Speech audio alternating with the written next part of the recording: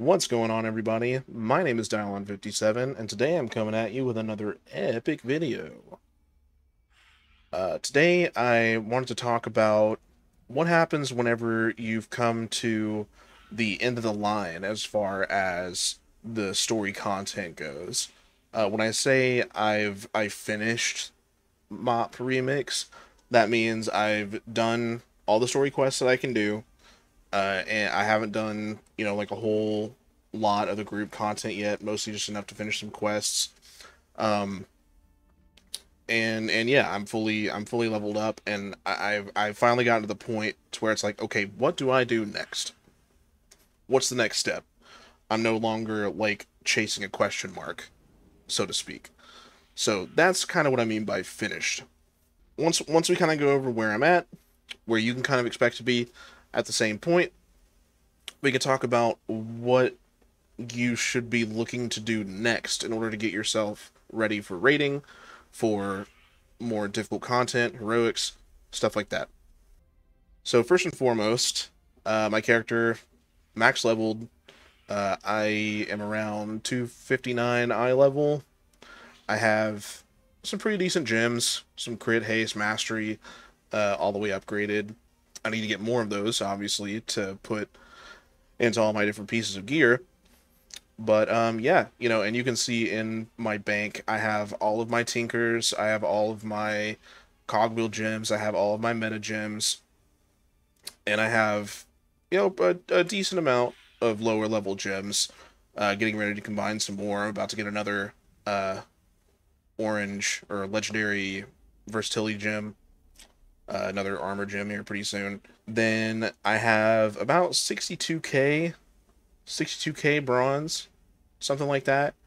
And that's just been from questing. I haven't spent any bronze on anything other than I spent 70 bronze on these bags to put in my bank because it's just like a really good deal. Why not?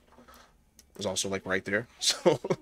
Um, so I did that. I have just under 12k gold. I haven't really had to repair a whole bunch, and really the only thing that I spent gold on was bank tabs. I've tried to keep things pretty chill and resource light. Saving up for the full inventory chest opening thing was it was quite the experience. It made me conserve everything along with the chests. It was fun. It was good. I was very underpowered, but it was good. So that's pretty much where I'm at now. You can see, hopefully you can see this. I might need to zoom in a little bit more on that. But you can see here's the rough stats on my cloak. In the anywhere from 4 to 600 ish stats, 100% increased experience. There's definitely a lot more that can be farmed on that, but it's decent as far as the cloak goes, for not having specifically grinded anything out. Things that I haven't done. I haven't done every dungeon yet. I haven't done the heroic dungeons yet because that's more like group content type stuff. I haven't done the Isle of Thunder, and I'm gonna put a clip up here that'll show you what happens whenever I try to do the scenarios.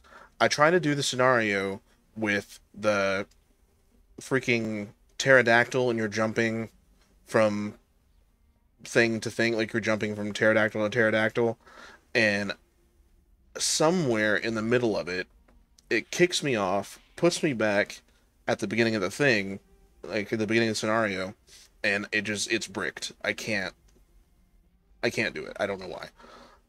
So I've kind of put that off until I can figure that out. And I even tried to go up the mountain and kill the things manually, and I did, but the pterodactyl that you're typically on, it just kind of like stalls out in this one spot, and if you get on it, you're stuck there forever. And I don't have it on film, but I tried to blink to see what would happen if I tried to blink off of it, and it like put me into this void of nothingness. It's great. It was super. So, Isle of Thunder, not quite done yet. Um, Timeless Isle is a Timeless Isle. It's going to take forever to grind that stuff anyway. and then the dominance campaign. Still working on that piece, but that's like a reputation grind in and of itself.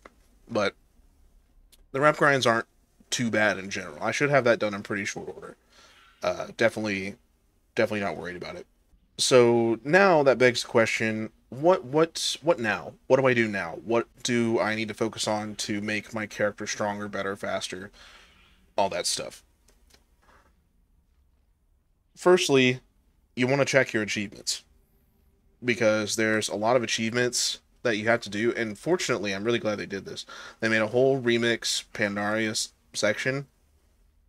Even though I went through and like you can see, I did the town long steps. I completed that. Castrang Wilds, all that Dreadways, all that. There's still some like little things that I haven't completed.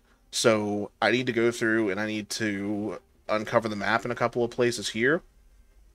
Already did all the Jade Forest stuff, but that I guess I just didn't fly over every section. And then I have to get exalted with the Order of the Cloud Serpent, which I think I'm basically already there anyway. Order of the Cloud Serpent. Yeah, I'm like really close to being done with that already. I did one of each daily quest for like everybody that I could get a daily quest for as well.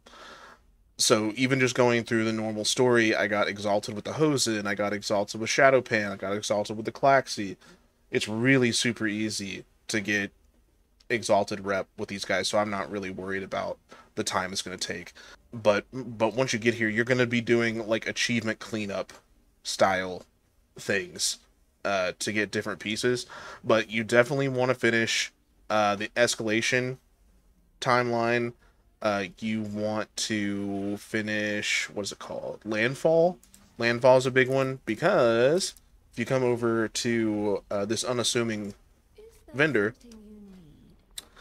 there are trinkets, there are rings, and a neck that you can unlock from doing different achievements. So this one is going to come from completing escalation. This one's going to come from heroic dungeons, and this is going to come from heroic scenarios. This is basically just going to give you a whole load of stats, super huge stats. So you want to make sure that you do all the heroic scenarios, you do all the heroic dungeons, all that, and finish the escalation. I don't think that's going to be too hard to do, so I'm going to do it. But you can get all this stuff without getting into a raid other than the necklace. You do have to do the Pandaria Raids achievement in order to get the necklace, which hopefully isn't going to be too bad. Another thing that you want to do is you want to make sure that you don't fall into the trap of spending all of your bronze on like garbage. So most people, the first thing they're going to do is they're going to come over to the mount vendor because everybody loves mounts. I love mounts. Don't get me wrong. But mounts start at 2200, so 2k, a little over 2k-ish, which I'm probably going to get the disc mounts, maybe, but that's a trap. You don't want to do that because I'm not sure how the raid drops are going to work, but if you come over to your item upgrades, let's go ahead and put this helmet in here. I got a blue helmet drop from somewhere. One upgrade is going to cost 4,500 bronze. That's like 2 mounts right there. Just over 2 mounts for one item upgrade. And then if you try to upgrade it again, you'll see it's red. It's red. All of your items have to be upgraded to 360 in order to get to the next tier. So you're going to have to spend, quick math, however much that is. You've got 1, 2, 3, 4, 1, 2, 3, 4, 5, 6, 7, 8, 9, 10. So, sheesh. That's a lot of bronze. That's 2/3 of the bronze that I have right now, just to go through one round of upgrading your stuff. I could be off base. I could not understand how it works.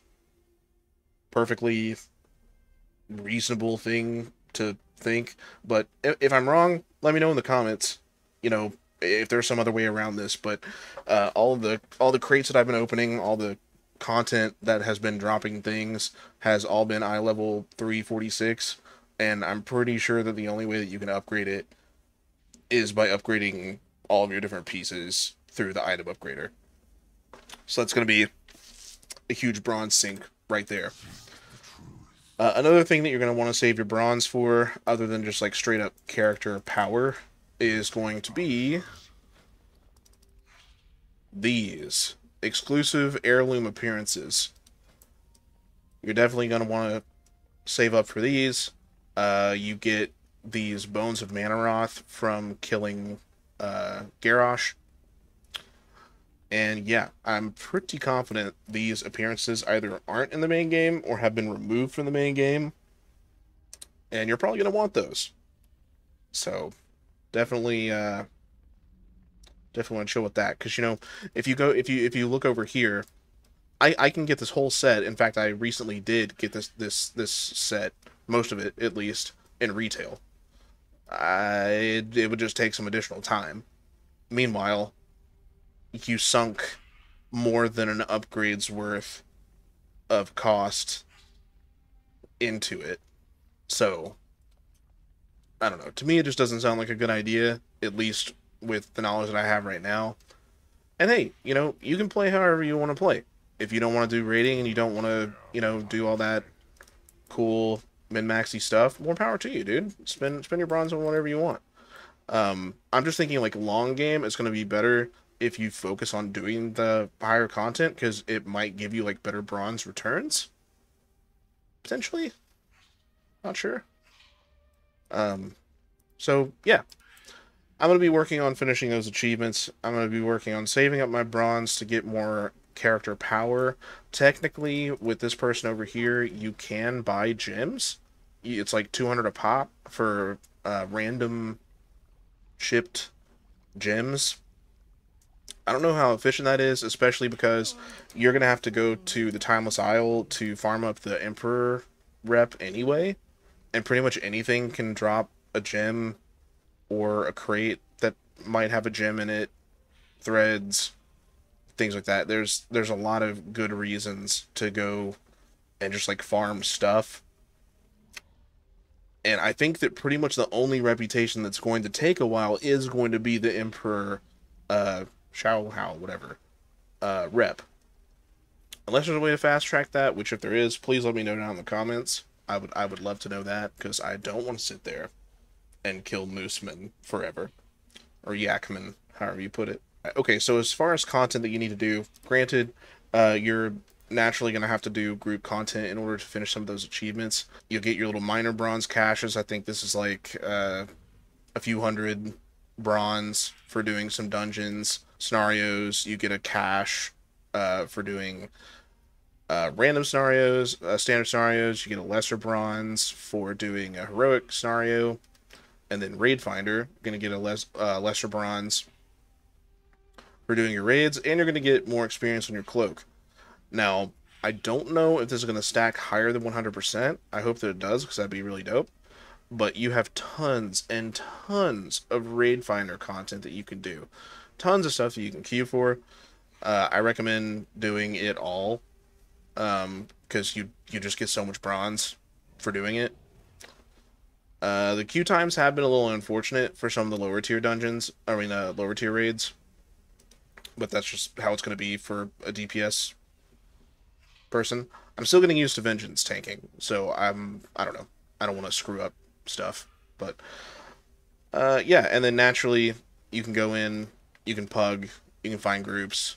A lot of people making pug groups, doing world bosses and things like that. So, yeah. So to answer your question, you know, kind of what do you need to do now?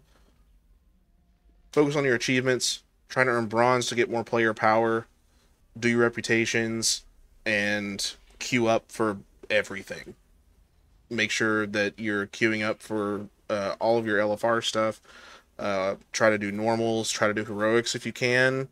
You know, ideally you'd have your rings and stuff before then. But yeah, that's pretty much how it's looking for me, and I'm excited about it. Hopefully, I'll have some of that stuff dusted up, done and dusted here the next day ish or so. Let me know your thoughts about Remix. Where are you right now? Have you already blasted way past where I am? Are you still kind of working up towards the point where you're transitioning from early game into late game? Let me know. I also wanted to say, if you did make it this far in the video, thank you so much. Big preach for making it this far in the video. My videos have actually been getting a lot of views recently, like in the thousands-ish, at least relative to what I've been doing, I guess. And I just appreciate that. Most people aren't subscribed. Smash the subscribe button, hit that bell, and so on and what have you.